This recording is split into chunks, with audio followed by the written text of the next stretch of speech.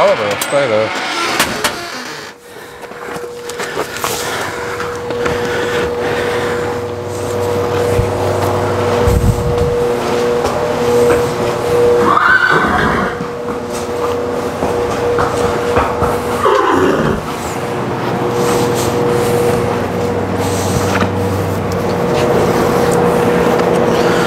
So Woody is back from LSU, the vet clinic over there.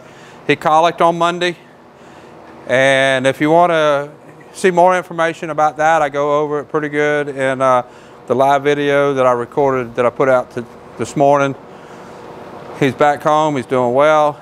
So he's over there eating hay. He's going to get basically a mostly hay diet with a little bit of grain, and then we'll gradually increase his grain back to normal, and we'll gradually put him back into exercise. That'll be kind of everything will be a little bit at a time going back into his normal routine, but he's doing good.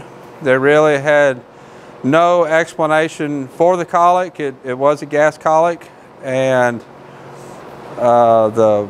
pretty much all the tests that they did was practically normal. So really no explanation. I'll be watching for him to see if he acts like he wants to colic again.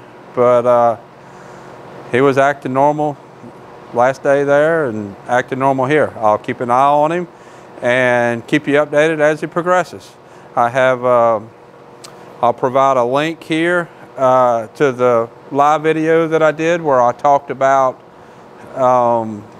his situation specifically. I'll put a link here if you're watching on YouTube. And I put him out here so that he can move around a little bit. He was mostly just stalled at LSU, at the vet clinic. But I want him to move around some, but not be out where he can move around a lot. So that's why he's here. And I'll keep you posted. Until next time, thank you for watching.